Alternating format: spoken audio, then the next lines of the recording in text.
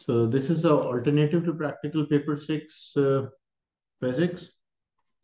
And the first topic, there are subtopics like time, length, time, the balancing experiments are there, light experiments. So it's divided into subtopic. The first topic is the time period. These are the key notes, the key points which you should remember. When you start this, you should go through the key points first and then you will start the exercise. So question 1 is actually related to planning experiment. So in this question, a student is investigating the time for a metal ball to stop moving after it being released on a curved track. So what student did? Student released a metal ball on a curved track. So it will move towards the other side and then it will return back and eventually it will stop by repeating its motion for several times and eventually it will stop at the mean position. The following apparatus is available. We have a selection of a metal ball of different masses, the flexible track, the clamp to hold the track, a stopwatch, a tape measure, the meter rule. The student can also use other apparatus and material that are usually available in the school lab. Whenever you're writing an experiment in paper 6, you should try to answer the points rather than just write a paragraph. So here, plan an experiment to investigate a factor that affects the time for a metal ball to stop moving after it being released on a curved track. So student is investigating any factor. They did not mention which factor. So can you identify any factor which can affect the time it will take to stop? A factor which may affect the time it will take to stop.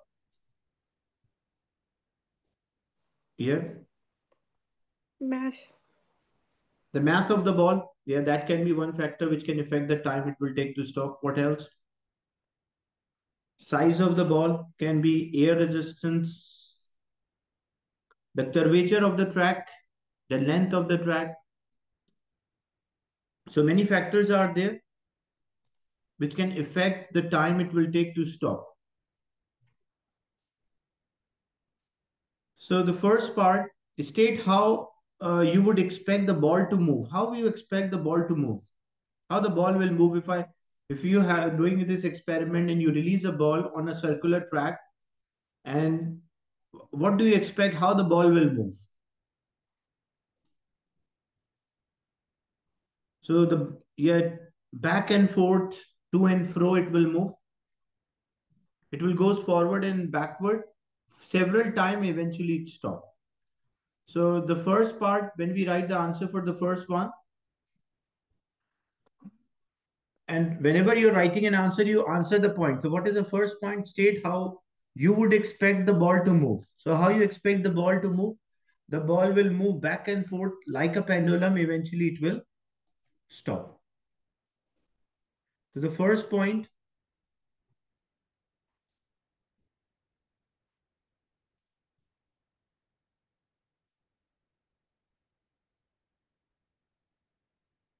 it will move back and forth and to or fro several times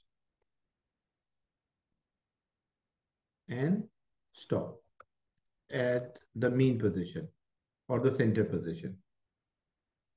That is what we expect this ball. That's how the ball will continue its motion.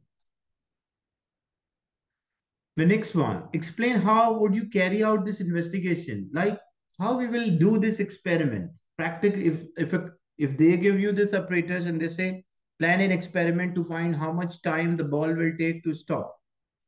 So how you will plan this experiment or what will be your procedure? So what we simply do, we'll release a ball from a certain position and we'll start the timer or a stopwatch.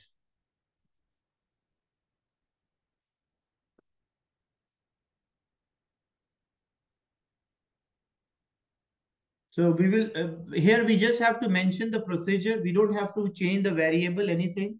We just have to mention a procedure, so how it can be done. So we'll release the ball from a certain position and start the timer. And record the time for the ball to stop, and then repeat the experiment.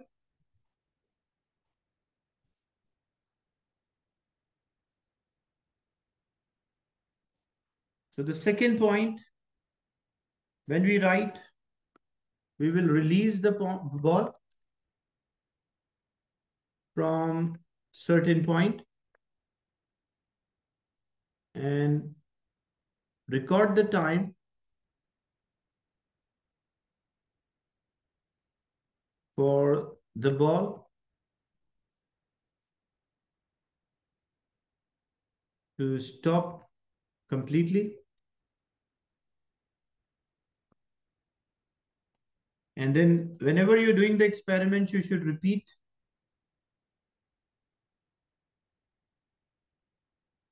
So that is the second point.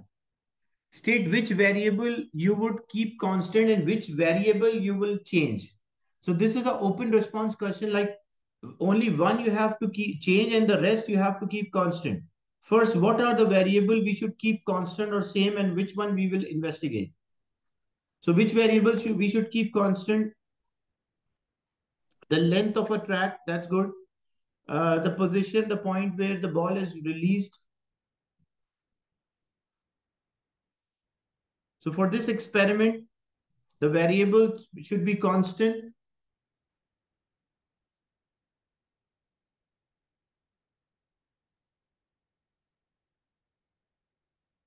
The length of the track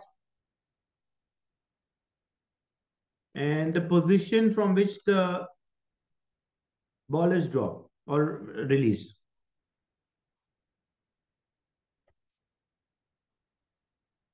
These are the two variables which we should keep constant.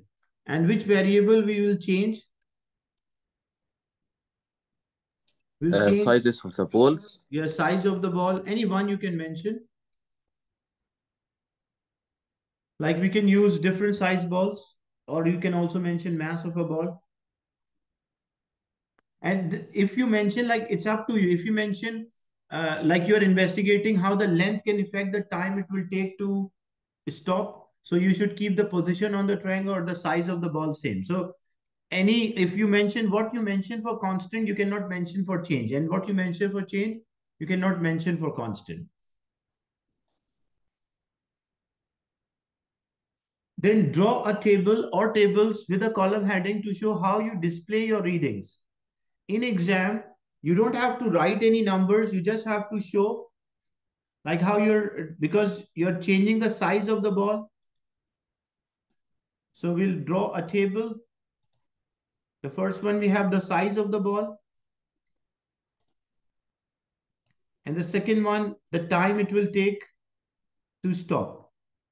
So size, usually like a diameter is there, normally in like millimeter or centimeter.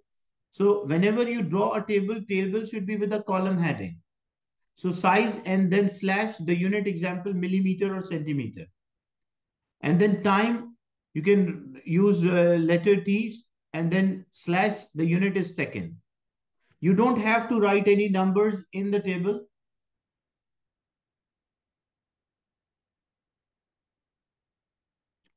The table you have to draw, yeah, it should always be drawn with pencil, where you always use the pencil. And the second thing, there's no blank page available, so you have to draw a table with the space available here on the same.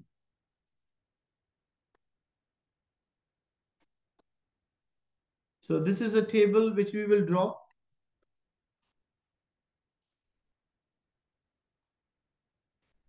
The next, explain how would you use your reading to reach a conclusion. So how we can use the readings to reach the conclusion or draw a conclusion. So what we can do, we can draw a graph between size and time, or we can plot a graph as we are changing, like we are changing a size and recording how much time it will take. So you can just mention here, you don't have to draw a graph, you can mention, plot a graph or sketch a graph. It should be plotting because it's an experiment. So plot a graph between size and the time. And normally on x-axis, we have independent variable, like the variable which does not depend on other. We are changing the size. When we change the size, the time will change. So size should be there on x-axis and time should be there on y-axis, because when we change the size, the time will change. So size is independent, time is dependent. Yeah, if the question is in change in mass you are making, so then it should be it should be in gram or kilogram. Normally in gram is appropriate, not in kilogram.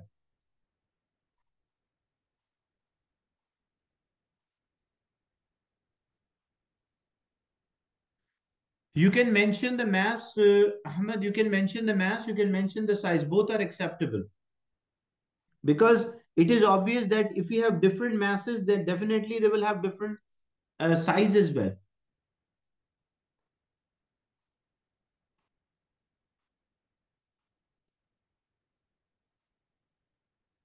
So you can mention the size, you can mention the mass, it won't make difference.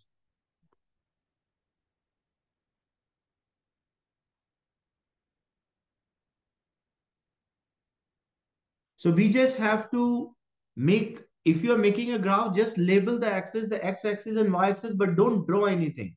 You don't have to draw any shape of the graph. You just label the axis, the x-axis and the y-axis.